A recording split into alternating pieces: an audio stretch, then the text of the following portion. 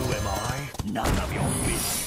Stop asking questions. In the grand tournament, we were introduced into Mysterious Challenger, and we may not know who this person is, but what we do know is that they made a very powerful deck. If you ask people what the best deck of the grand tournament was, a lot of people would say it was Secret Paladin. The most interesting thing about Secrets and Paladin is that individually they're absolutely garbage, but when they're all put together, it's like having the Infinity Gauntlet. But it got me thinking, how good was Secret Paladin? In Forged in the Barrens, we were introduced into a different iteration of Secret Paladin. This one was not nearly as powerful as the one in Grand Tournament, but it definitely had some really powerful cards for this archetype. This version of the deck was basically hinged on you drawing Sword of the Fallen and cheating out secrets as early as possible while developing a lot of very powerful minions in the early game. Because of the secrets at the time, including Oh My Yogg and Galloping Savior, this was a very powerful tempo deck that did extremely well in the meta that it was in. Eventually, Sword of the Fallen was nerfed and the deck did see a little bit of a hit. The sword on its own made Secret Paladin a valid archetype in Forged in the Barrens. They also introduced Cannon Master Smith, which is actually a really cool effect, but unfortunately it just did not see any play because the effect was just not good in practice. There was also a different iteration introduced in Rise of Shadows. This version of Secret Paladin was probably the weakest. The main idea of this one was just using cards that had synergy with secrets. Cards like Mysterious Blade, Sunreaver Spy, and Secret Keeper all had an ability to get Paladin on the board in the early game and try to win a game from there. This one was not nearly as consistent as the other ones because you still had to play secret. There wasn't a great method of cheating them out in the early game, even though they did have stuff like Mass Contender. Desperate Measures was also a very interesting card for this deck. Because of the twin spell keyword on this card, this was 2 secrets for 1 card, which was pretty decent even though they were completely random. But the main legendary for Secret Paladin and Rise of Shadows, Commander Rissa, did not really see play because this was more of a win more card rather than this was just a very good card. The deck was still good. I wouldn't call it nearly as strong as the one in Forged the Barrens, but it definitely was not as strong as the one in the Grand Tournament. Before we even get to the Grand Tournament, we have to look at what Paladin had in its arsenal. From Goblins versus Gnomes, they got some really good cards. Cards like Shielded Minibot, which was regarded as the best 2-drop at the time, Muster for Battle, which was the best 3-drop at the time. For 3 mana, getting that much stats in a 1/4 weapon was very good at keeping the board. Piloted Shredder was introduced in Goblins vs Gnomes. They had Sludge Belcher and Loatheb as their 5-drop. There was not really a 6-drop. At 7 mana, there was Dr. Boom, and at 8 mana, there was Tyrion Fordring. Paladin definitely had a lot of powerful cards in their arsenal, but there was not really a deck that was tier 1. You can go for a control deck, but your control deck would not be nearly as good as something like Warrior. You could go for an aggressive deck, but it would not be as good as Hunter. Paladin was just kind of in this weird spot until the introduction of the Grand Tournament. Now, this set was definitely an interesting one. This was coming after Goblins vs Gnomes, and Goblins vs Gnomes was very impactful to the metagame, where the Grand Tournament did not really have the same effect. There was individually very strong cards, but overall as an expansion, it was pretty weak. And if you ask a lot of Hearthstone players, they will remember that as probably one of the weakest expansions next to Rostakon's Rumble. Now, the major problem with the Grand Tournament is that, well, a lot of the cards were really bad, but the keyword and mechanics that they introduced in this expansion weren't super great. There was the jousting mechanic, which was kind of like a deck building challenge, but most of the time it just made your deck a lot weaker because you had to fill your deck with higher mana cards, which means your deck could get pretty expensive just for a small benefit. The Inspire keyword was also not really great because using your hero power just to get a bonus effect on a pretty mediocre minion just was not gonna cut it. And for both of these mechanics, there were individual cases where they did really shine, but most of the time it felt like it was just not good enough to put into your deck. But in a very weak expansion, there are still going to be cards that shine above the rest, and one of them was Mysterious Challenger. Mysterious Challenger is a 6 mana 6/6 with a battle cry to put one of each secret from your deck into the battlefield. Now, this card is really powerful, and I think if it was in standard right now with enough secrets, this card actually might see play. So imagine how powerful this card was in a very weak expansion. Not only did you get a 6/6 stat line, but essentially drawing secrets from your deck and putting them directly into the battlefield without spending mana was really, really good. But not only was that good, it birthed a brand new archetype that allowed Paladin to use all of these previously strong cards into a very, good deck. This deck was so powerful because it had literally the best minion that you can play on curve throughout the game, and often was just enough to win a game from Mysterious Challenger alone, but dropping cards like Dr. Boom or Tyrion Fordring after was insanely powerful at the time. No other deck could really deal with that much tempo. Not only did you have to deal with the new minions, you still had to play around all the secrets that were in the battlefield. And with secrets like Redemption, Noble Sacrifice, and Avenge, this was a very hard thing to play around at the time. I don't really care about the speed of the meta. The thing that upsets me is the fact that Hearthstone came to a game where the best possible play is playing the best stat-for-stat minion on curve.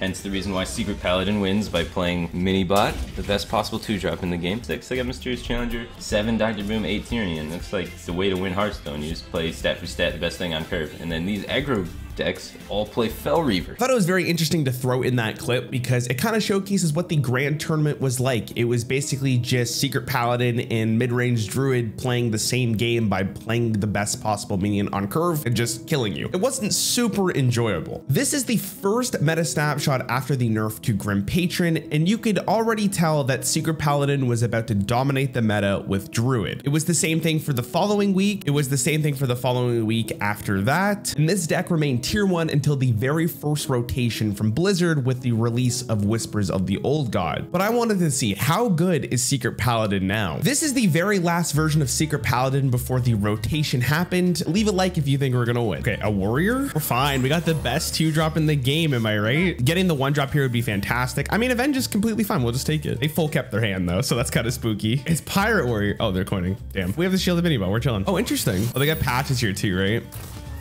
Yo, that's kind of broken. I can't do that. All right. I mean, if they're double trading, I guess it's not the worst. Actually, I still don't think that's that bad. Oh, that's bad. I need muster for battle like now. I need it right now. Muster battle would be insane, actually. Okay, competitive spirit is really bad. We didn't draw the perfect curve, dude. They had everything. Yo, have some mercy, man. Not patches. Okay. This wasn't the hand. We definitely needed a better curve than that. I'd rather have a 2-drop than not, but we do want a 1. I'll keep the challenger. I think it's good. Ah, you suck. Okay, it's fine. I'm about to, oh, I guess we play 2 minions here. We go to Pilot Shredder. We go this into hero power, and then we have challenger on 6, and that's probably the game plan. Oh, they have first flame too. God dang it, man. Double piloted Shredder Pog. It's like I'm there now in the grand tournament. All the nostalgia's here. Hopefully on turn 7, we draw the big boy himself, and then we just win the game. But this is really good. We didn't draw any secrets, so this is even better. Oh, what is that? That's not a card. But we have another Avenge in the deck, so it's okay. All right, we got him. He's in play, boys. We did it. What the hell is that? Are you kidding? If this is Mirror Entity, I'm crying. All right, Rag, good job, buddy. All right, second. Oh. Oh, God. Bye, Rag. We might get there. Let me get a victory, please. Even though this is against the worst deck in history, it's still very possible. Divine Shield. Imagine that was the Divine Shield. If it's Frost Nova, I'm crying. Let's go. Oh, it's Ice Block. Oh my God. I forgot Ice Block existed. God, I hate that card so much.